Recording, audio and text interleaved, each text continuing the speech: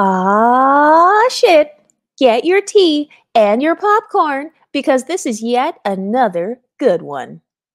We've got an unambiguous black woman with 4C hair or type 4 hair. She is a reporter facing texturism. And guess who the texturist is? Guess who? You guessed it. That's right, the members of Blackistan. But let's take a look at this TikTok. For those servicing the wealthy on the East End, affordable housing could still be impossible to find. One developer sees a chance to change this with targeted workforce housing, catered to hospitality workers and essential workers like teachers, police officers, and government employees. But some government officials remain skeptical on how to avoid abuse. Meanwhile, some businesses say they are spending nearly 6 figures to house key staffers like executive and sous chefs nearby. Workers unable to nab jobs with housing included are left to pay eye-watering rents or face hours-long traffic in the Hamptons Trade Parade. This person says, I know you're fucking lying on national TV. Somebody said, clean out. I scrolled past and said, wait, and scrolled back up to the video because why? That's exactly what I did. Because what? So, this black reporter, she can't even let her hair blow in the wind without her own fellow unambiguous type 4 hair black women scrolling back up just so they can talk shit. Imagine going viral because members of your own community have so much internalized texturism that they won't let you be in your natural state. If she's out there by the water and her little twist out comes out or whatever, I have no idea what happened. People are saying that I guess if you do a twist out, this can happen to your hair where it sticks out like this. Okay, well, you know what? Since we're on the subject, this reminds me of a couple of years ago when people tried to say I was a texturist because I said that unambiguous black women with 4C hair want to do twist outs because they believe it looks more kept and more put together when it is clumped in a uniform curl. They do not like their hair in its natural shrunken state. They don't like their hair in a formless state. And they would rather do all these different stretching styles. And they think that the looser your hair is or the more stretched it is, that the less it tangles. So which one is it? Do you like your hair in its natural state or not? Do you think your hair looks beautiful and acceptable in its natural state or not? Is your natural hair allowed to blow in the wind while you're at work or not? Because I would have never even noticed this until somebody pointed it out. When I'm watching reporters on TV, the last thing I'm looking at is their hairstyles. I could care less. If I'm watching a news story, it's because I want to see what's going on with the news. Somebody said looking at jobs at Bloomberg because clearly it's a safe space. So they're saying it as a diss, like it's a safe space to just look like crap. Somebody said, I didn't know why you said this. Then I went back to the video and I fell out. Somebody else said, really? Because I was like, what is good sis talking about? I was intrigued. And then all the comments indirectly talking about her hair. Someone said, OMG, I forgot she was even talking. So they're saying that her hair was so distracting that they forgot that she was even talking. This person says, we all know twist and braid outs don't go the way we hoped, but a slick back bun never fails. So they're saying she should have slicked her hair back into a bun. I thought that 4C hair can't slick. You guys say it all the time when you're watching 3C hair videos and you're like, I don't foresee my hair going into a slick back bun.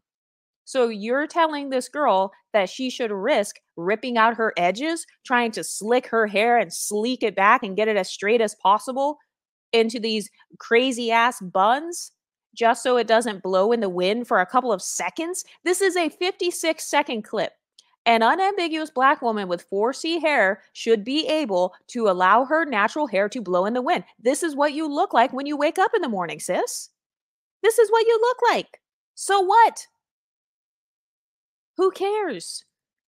Anybody who wants to be racist or texturist against you can kick rocks. This is what her hair looks like. She's at work. She's already successful. She works for Bloomberg. She is a successful reporter. The haters could never.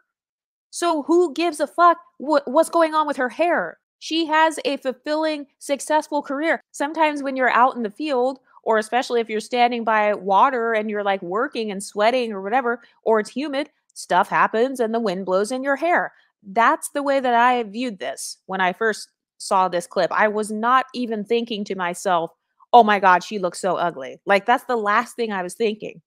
If anything, I was just thinking, oh, her hair's just blowing in the wind. This person says, those jobs and internships that have one strike policies, sometimes you just gotta show up how you show up. Somebody said, okay, but she could have took a bathroom break. Ain't no way. Someone else said, a braid and a tuck could have fixed this quickly. Someone else said, right? I would have thrown up and went home. So you've got a black woman doing a throw up emoji of a fellow black woman with type 4 hair in its natural state. Sis, this is what your hair looks like every night. So they make fun of Exoticals for relaxing their hair. They make fun of Exoticals if they have texturizers. They make fun of Exoticals if they wear wigs, weaves, or any fake hair. But then when you have a monoracial looking black woman wearing her real hair, now you want to do the throw up emoji. Do you see what I'm talking about? Do you see the mental illness? She says, I know I was bullied in high school for my hair all 4 years and I went natural before it was a trend. And also, this woman probably has more confidence than all the bitches in the comment section because how many black women do you know who could go and walk into a place like Bloomberg with their natural hair and still be enough of a bad bitch to get a job and to be successful? This person said, Cynthia, is that you? And they tagged Cynthia, like, remember Cynthia from Rugrats? That's what they're saying she looked like. Somebody said, damn, I didn't want to love this, but and somebody said, why are we like this? Someone said, not enough hugs as a child, maybe. Another person says, I'm crying real tears. Same, I'm at work and I can't stop cackling. Somebody else said, I am hollering because Angelica had that doll stressed. So they're basically saying she looks like a stressed out Barbie doll with half of her hair ripped out. But this is an example of another bad social climbing tactic, making fun of black features. You got people in the black community making fun of natural black features as if there's something wrong with them. What's wrong with her hair being a nappy, tight coiled 4C? What's wrong with it? I'll wait. Because last time I checked, Bloomberg still posted the video because they had no idea that something was wrong with her hair. Same thing with me. When I first looked at it, I didn't notice what was going on. And then when I saw her hair was kind of sticking out, all I was thinking was, oh, okay, her hair is just blowing in the wind. But of course, when I go to the comment section, you've got people in the black community basically exposing this woman. Nobody else would have known that anything else was wrong if it weren't for black women themselves exposing and dragging this woman. Somebody says, okay, so I'm glad everyone had a now girl reaction. Another person says, I immediately said, girl, come on. This girl says, sis took it too far. Jasmine says, I ran to these comments because I just knew. Someone said, I'm pretty sure I just tore my ACL. So basically, like they ran to the comment section so fast because of her hair. Someone else said, I definitely hopped on the express. This girl says, yeah, I ran and tripped. Carmela says, this must be an experiment or a simulation to see how people react. Clarissa says, you had a scrunchie right there on your wrist. Laughing emoji. So you've got all these black women saying basically you should have tied that shit up. They're saying, oh, hell no, you need to tie that shit up. How dare you be out in public on Bloomberg looking like this?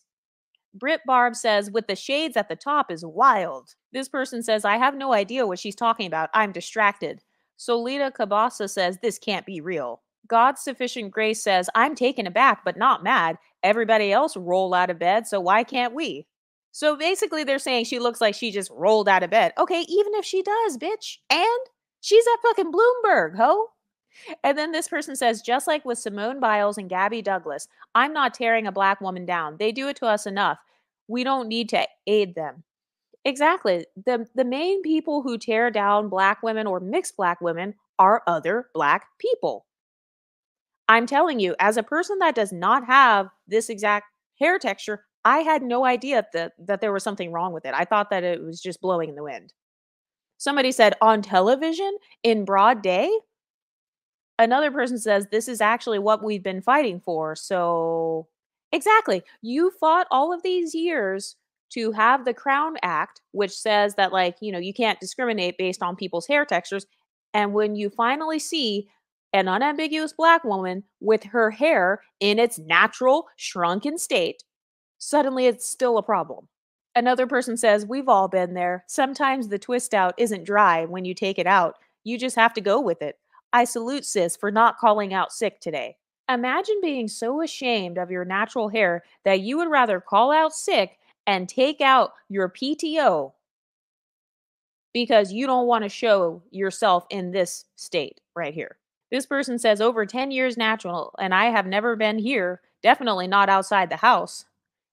There's always a backup plan. Someone said, yeah, my good sis, also a long term natural. There's always a bun. So basically, they're saying, you should have tied that shit up. You should have covered that shit up with the bun. You should have had some edge control on that shit, is essentially what other black women are saying. But if I, as a woman with type 3 hair, were to say this exact same thing to this woman, I'd be called a texturist. Do you see how Shira 7 was called a texturist just a couple of weeks ago? Yet, where's the outrage for this? Somebody says, I have some unlearning to do. I hate my initial reaction. Being taught your natural hair must be done while others can just roll out of bed and go to work isn't okay. Exactly. Your reaction tells you how you feel about 4C hair. When I first saw this, I didn't even notice her hair because I don't stare at people's hair. I don't judge people based on their hair textures because I don't give a fuck. Because I don't have hierarchy thinking when it comes to hair. So I'm not even looking at people's hair. If anything, I'm just thinking to myself, oh, that's just how it naturally grows, which is not bad. Like, so I don't really care. So for the people in this comment section who had a horrible reaction, why did you have such a horrible reaction? Bloomberg didn't see a problem with this. She herself didn't see a problem with this. This person says, we can't give a pass to everything. PJ says, news women don't just roll out of bed and go to work, though. They have to do their hair.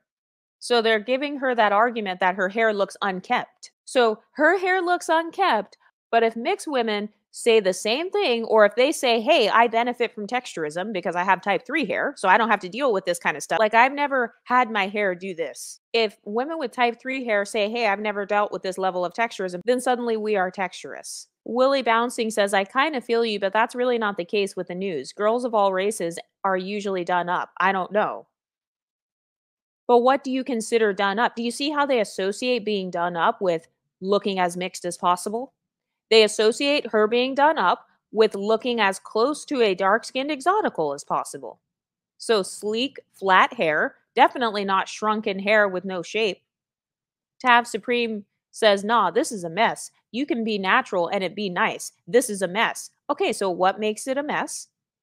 Is it the fact that it's in its natural state? Because that's how the majority of African hair grows. African hair grows in an upward, almost like a tree. It actually doesn't even grow downward. The reason you're doing twist outs in the first place is to get it to go downwards. When your hair naturally grows in an upward motion, does it not? Aren't you guys the ones saying yourselves that type 4 hair naturally wants to grow in an upward motion, like an upward afro? So all these twist outs, all these problems you guys are having with constantly putting your hair in box braids every 5 seconds, constantly hiding behind box braids, hiding behind wigs and weaves, hiding behind dark skin exoticals, ripping out your edges, and having screenshots like this, it all comes from manipulating your hair. You don't want to wear it in its shrunken state. You have to stretch it out. But if she would have woken up and just sprayed her hair and let it be shrunken up naturally and let it do what it wants to do, you guys would have had a problem with that too. This girl says, folks here need to chill. Professionalism is not about hair. She's doing her job and doing it well. End of story. Yeah, like if it got approved and if it got like edited and posted on Bloomberg, and especially if the reporter herself didn't have a problem with it, I don't really see the problem. Like I said, I didn't even notice it. Somebody says, so glad to see her wearing her hair however she wants. Someone says, wait, is this not a skit?